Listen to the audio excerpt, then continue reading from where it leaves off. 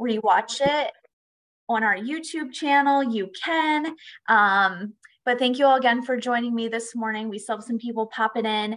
This is our cookies and milk class. I'm kicking off the series today. Again, my name's Kilene. Thank you so much for being here with me today. And we are going to be making a candy cane milk and cookies. Doesn't that just sound so festive? I love it. And with that, I also wanted to let you know that this class is in partnership with the American Dairy Association Northeast, and one of their holiday messages, and if you've joined us for other holiday series in the past, we've teamed up with them too, and they have a Make Milk Moments contest. And so I highly recommend that you enter, because the prizes are so great. So when you're entering, you can tag your photos with hashtag Make Milk Moments, and then you have a chance to win $1,000 and a gift basket. And I put on the side everything that a gift basket has. So there's an espresso machine, mugs, waffle maker, cereal bowls, and more. That's a great gift. So I put the link in this presentation. As always, you'll get the presentation later today. It has, so you can enter, it has all of this great information about the contest on there. So thank you to the American Dairy Association for sponsoring our class today. All right, so with that, this is what we're going to be making today. Well, actually, first I want to go through some dairy nutrition before we get into that. So why I wanted to spotlight milk, especially in this recipe today. So first I'll say, I am 36 weeks pregnant, and with both of my babies, all that I crave is milk. It is my number one craving. Anyone would tell you that's been around me for the last couple of weeks. That's all I want to drink. And so this recipe sounds extra yummy to me because I love milk, love chocolate milk. And it's so important, not only for during pregnancy, but also anytime, because we do know that it has 13 essential nutrients. And I have this graphic there, which you can kind of zoom in on when you have the presentation, but it basically just takes you through all the nutrients that milk provides us with, and dairy products too. So milk, cheese, and yogurt. So we always think about calcium, right? Our teeth, our bones, but you also are getting things like protein for building and rebuilding your muscles. You're getting vitamin D, so that sunshine vitamin, but we know that's also going to be really important for that bone health. Phosphorus, potassium, the list goes on and on. So many important nutrients, and we're recommended to have about 3 servings from that milk, cheese, or yogurt throughout the day. So this actually will help to provide you with a serving from that dairy group. All right, so today what we're going to be making is a chocolate candy cane milk and a chocolate candy cane cookie. So like I said, very rich and yummy with a little pop of that peppermint sweetness. So what you're gonna need for the milk is probably ingredients you already have in your kitchen, which is another reason why I really like this. So just milk, whichever one you have, some chocolate syrup, peppermint extract, and I'm going to say that that's optional. I know some people just like the teeny tiniest taste of peppermint. Some people like a lot of it. So whichever you prefer, some chocolate chips and candy canes. So that's what you're going to need for the milk. And then for the cookies, I will admit to you that I'm not the best baker on our dietitian team. I think I'm too impatient. So this is the perfect cookie for me because most of the work is already done and we're just adding a few other ingredients. So we're going to be using the Blue Diamond chocolate cake mix as our base, and then just adding to it some oil, eggs, vanilla, and then we'll talk about why the sugar is optional and what you can do with it while we're making the cookies. So that's all the ingredients you're going to need for such a fun and festive holiday themed milk and cookies little snack. So with that, let's get started. Like I said, you will get the presentation after, but we're going to talk through everything today too.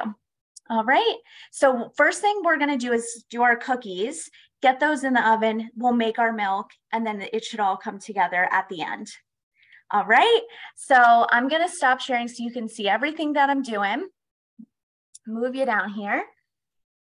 And we're gonna get started with our cookies. So we have our oven preheated to 350 degrees.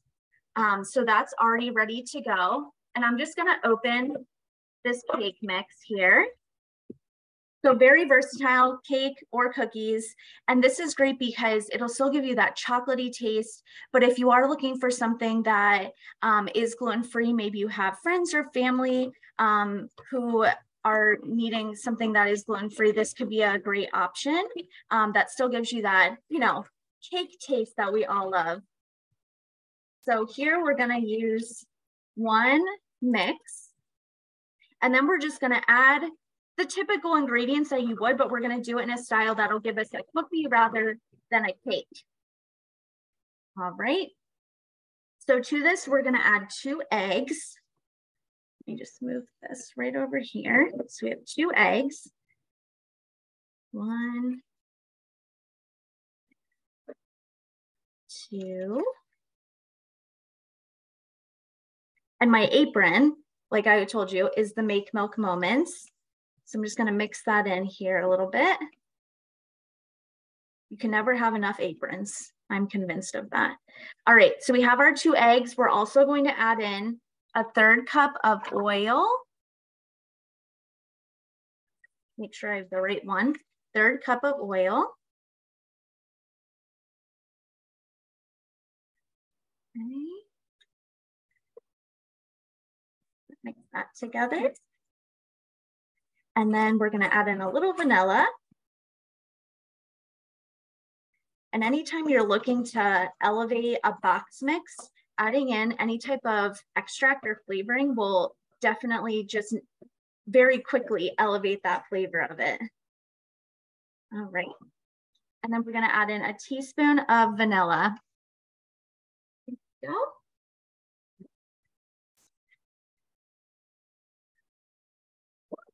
One teaspoon. Okay, so now that we have the 2 eggs, a 1/3 cup of oil, and a teaspoon of vanilla, we're gonna mix this all together. And as you can see, it is a little bit thicker, but that's okay because again, we're not making a cake, we're making cookies and we want them to be a little bit thicker so we can scoop those out. So at this point, you have the option of popping it in the fridge so that I can kind of form nicely together. I'm not going to do that at this point because that would take up our whole class. That wouldn't be very interesting. So I'm just going to pop these on my sheet pan, and we're just looking for about, like, you know, 1-inch little balls.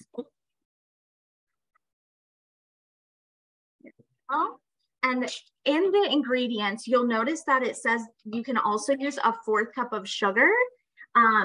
So that stuff is optional because at this point, if you wanted to, you could take the ball and roll it in sugar like a snickerdoodle. But you don't have to do that. I'm not going to do that because we're going to top it with candy canes near the end. After we make our milk, we're going to have some crushed candy cane left over. So I'm going to roll or top the cookie with that. But if you would like to add that extra sugar, make it more of like a almost like a snickerdoodle kind of, you could do that too.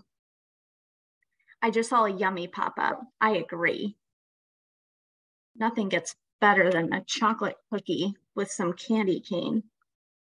And I will say, if anyone has any secrets to opening candy canes without making a giant mess, I would love to hear it because I struggled so much to get those candy canes open without breaking them or making a giant mess. So if anyone has any tips, I'm open to it. Maybe I was just being too impatient. Like I said, I'm more of a cook. But these are cookies that I can make because they're very simple. They just took us like a minute to make. All right. So I have we're going to fill up this whole pan. And we're going to bake for about 10 minutes.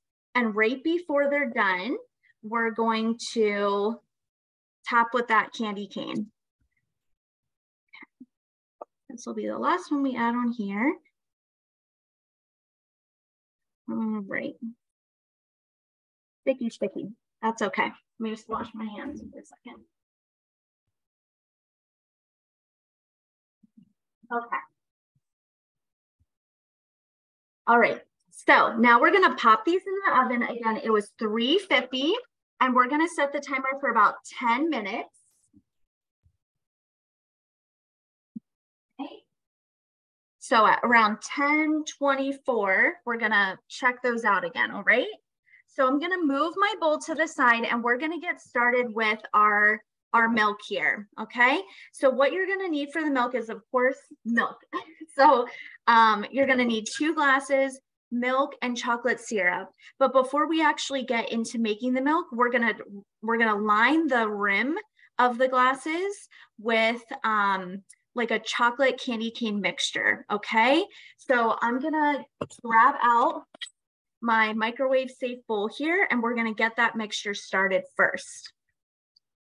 All right, so for this, we are going to need 2 tablespoons of chocolate chips. Here, okay, so here are my chocolate chips. And I'm using a dark semi-sweet. I love dark chocolate, so I went with this one, but you could use whatever one you have in your kitchen. Okay. So we're gonna try to measure chocolate chips. Never successful, but we'll try. Okay, and then we're gonna also add a teaspoon of milk. And that's just going to help thin it out a little bit. Okay. And now you're going to pop this in your microwave for about 20 seconds, and we'll give it a stir and see if it needs any more time. All right. So while we have that going, we're going to get our candy cane mixture started. So in this bag, I just have some candy canes that I took out of their wrapper, popped in this bag. And I did 4 of them since we want to have a little bit extra for the cookies. And then we're just gonna take our rolling pin. I'm gonna put you on mute while I hammer these. But we're just gonna take our rolling pin and we're just gonna crush them as much as we want. You can leave them in bigger chunks, smaller chunks, but that's what I'm gonna do.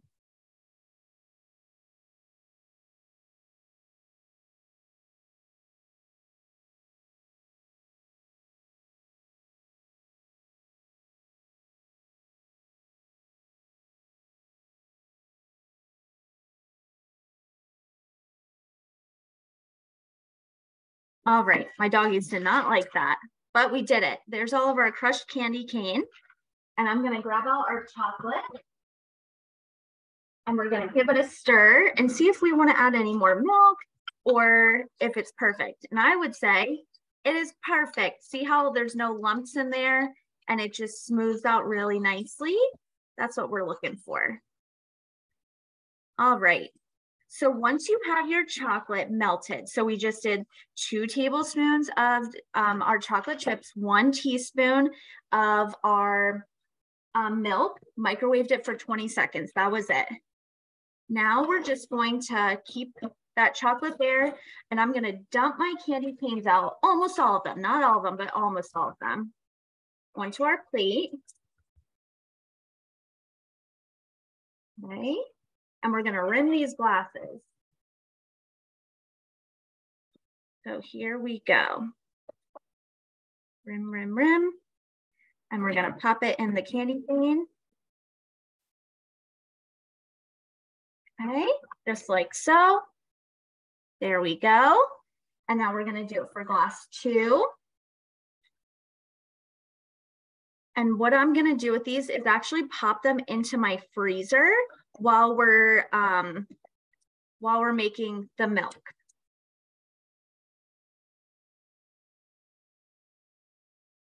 All right, there we go. So like I said, I'm just gonna pop these in my freezer so that the chocolate quickly hardens and gives us that nice seal that we're looking for on our glass. Okay, that's where I'm headed right now. And it's only for It's only for a few seconds. We don't want our glasses exploding in there. Okay, so now that we have those glasses in the freezer, we're gonna make our milk. So I have 2 different glasses just to hold us over. And we're gonna add 1 cup of milk to each glass. That's about a cup. Okay. And we're also going to add in, of course, the chocolate syrup. And we're doing about 1 tablespoon, 1 tablespoon per cup. And we're gonna give it a mix.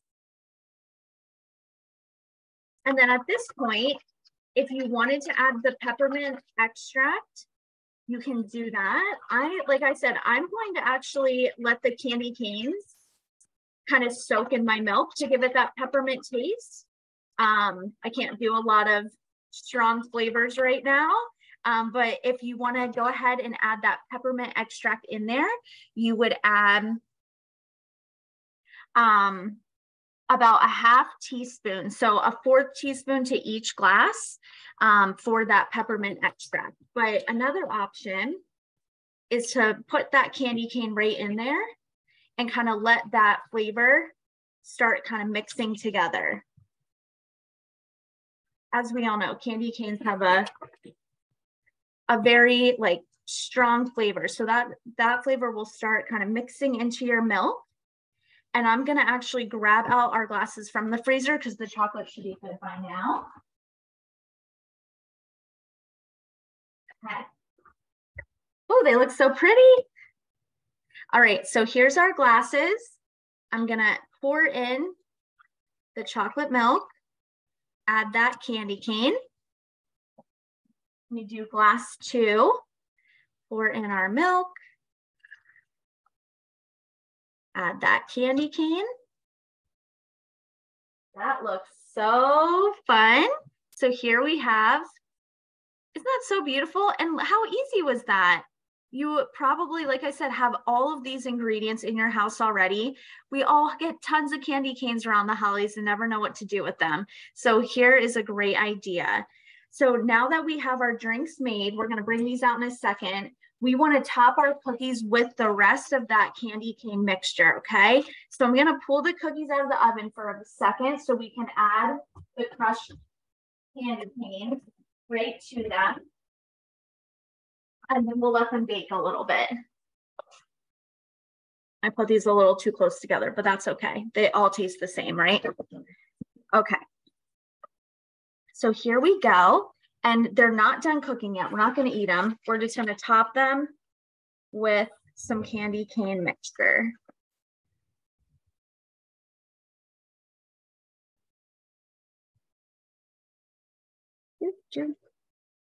And maybe you only want to top a couple, that's okay too.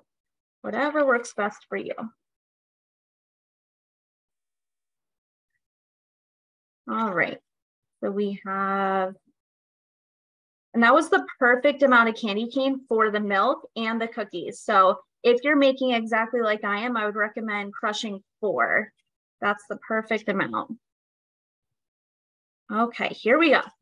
So now we're gonna pop these back in the oven for about 3 to 4 minutes.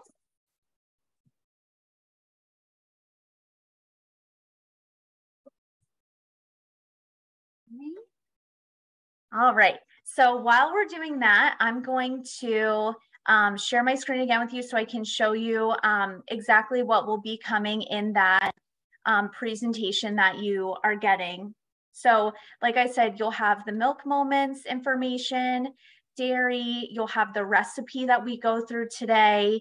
And this, like I said, is using the Blue Diamond cake mix, but you could also use a regular chocolate cake mix as well.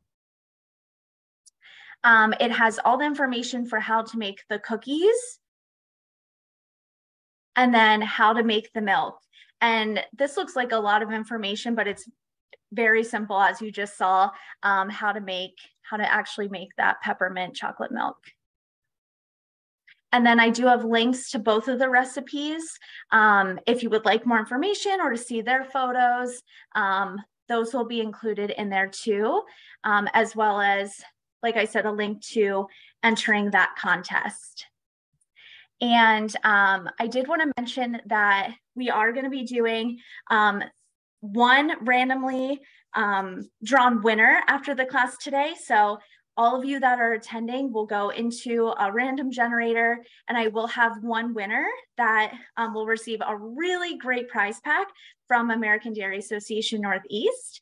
And so I'll be contacting you later today for your address if you are one of our winners, which I hope that you're excited if you are, because like I said, the prize pack is great, and we're very grateful that they're partnering with us for this series and our mini chef series too.